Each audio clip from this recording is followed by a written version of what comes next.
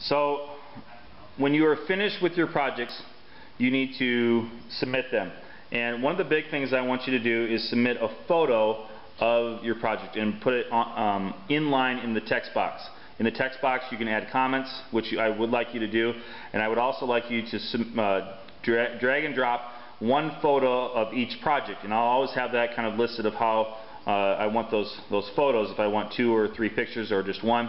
But the main thing that I want you to get out of that is how to take a proper photo of your work. Okay?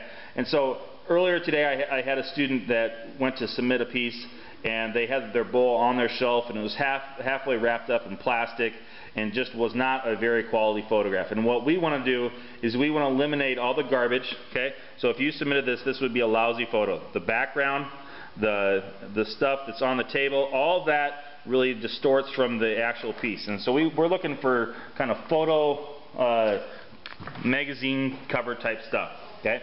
Now, if we look at the object, you have to encapsulate this object in one photo. And so the rim of this split rim bowl is very interesting. Okay? And so that's a thing that you want to probably try to get if you can. The foot is also something that has taken a little extra detail. And so that's another thing that we want. Okay? I would probably suggest that you take this in the drawing room and use one of the spotlights that we have. We're getting some new LED spotlights. Okay? And those throw off a much better light than just the standard spotlight. And so we really want to kind of set that up with your room and on a clear table. Okay? Once you have that, kind of get the light source so it's on the table and so that it works well. And then try to find the best angle of your pot. Okay?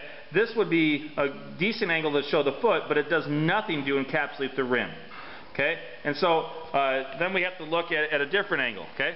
Here's an angle that works pretty nice to show the rim, but doesn't show anything as far as the form of the pot and the sides of the walls. Okay? Also, now I got the camera shadow in my pot, so we got to work on not having the camera shadow as well.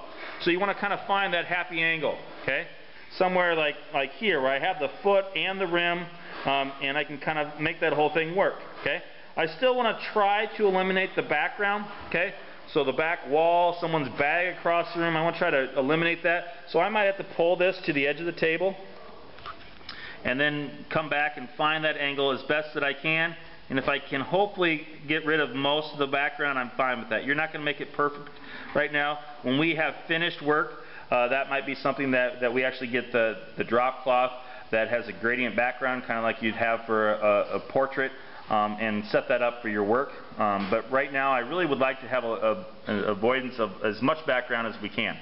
Not always are going to take it at the same angle. Again, we want to show this piece off as much as we can. You might have a tall bottle and you want to show the height of that bottle. And so you might actually come from below the table even and show it looking upwards. Okay, now I'm looking out the windows here, and so that's not very good for lighting. Okay, but it does give it a more dramatic effect looking up. And so if I didn't have a split rim, that might be a good angle to show it from. So I really want you to consider angle, light source, shadows, and background stuff all within your picture, and take that one picture to best encapsulate the form of your piece.